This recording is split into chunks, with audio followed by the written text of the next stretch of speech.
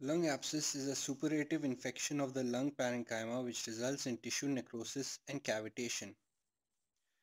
The cavity has a wall, which is single and usually measures about 2 centimeters or greater in diameter and usually communicates with the bronchus. The cavity is obviously filled with purulent material. You might see a little lung consolidation with a lot of cavities of lesser diameter and is designated as necrotizing pneumonia. Lung abscess may be acute or chronic, single or multiple. Lung abscesses are most frequently caused by bacteria which are anaerobic. The routes of infection include inhalation, aspiration, hematogenous, transdiaphragmatic, or transthoracic route. Lung abscess can also occur due to secondary infection of a pre-existent cavity, cyst, or bulla. A lung neoplasm may cavitate and mimic lung abscess. Aspiration of the oropharyngeal secretions and subsequent abscess formation can occur in patients with altered consciousness, anesthesia, alcohol intoxication, sedative drugs, head injury, cerebrovascular accidents, esophageal strictures, and during seizures. Poor oral hygiene and dental caries is a risk factor for the development of abscess in the lung. Abscess following aspiration usually has a polymicrobial flora containing gram-negative bacilli and anaerobes. I repeat, it has a polymicrobial flora containing gram-negative bacilli and anaerobes. The common anaerobes are Bacteroides fragilis, Fusobacterium species, and anaerobic cocci, including Peptococcus species and microaerophilic streptococci.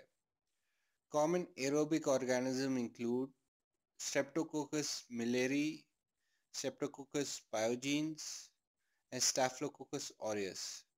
Common gram-negative organisms are Klebsiella pneumonia and Pseudomonas aeruginosa. Bronchial obstruction due to tumor of foreign body and bronchiectasis may predispose to secondary infection and abscess formation. Immunodeficient state is also a predisposing factor. Other causes of abscess include parasites like Paragonemos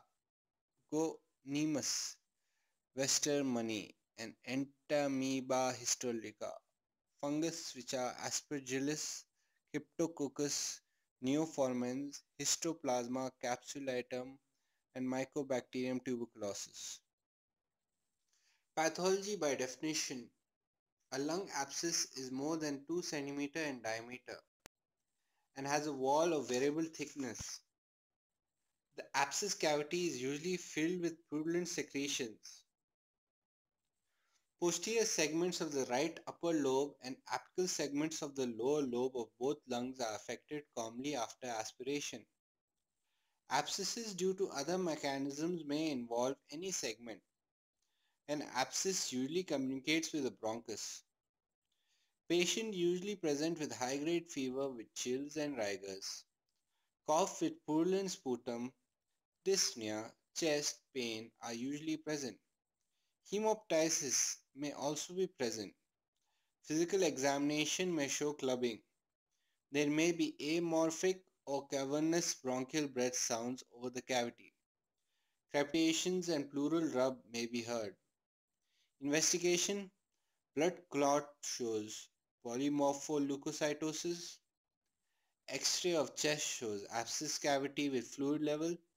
CT scan may be required to differentiate lung abscesses from loculated empyema. Smear and culture of sputum or bronchial aspirate can identify the causative organism. Bronchoscopy is indicated if the foreign body or tumor is suspected.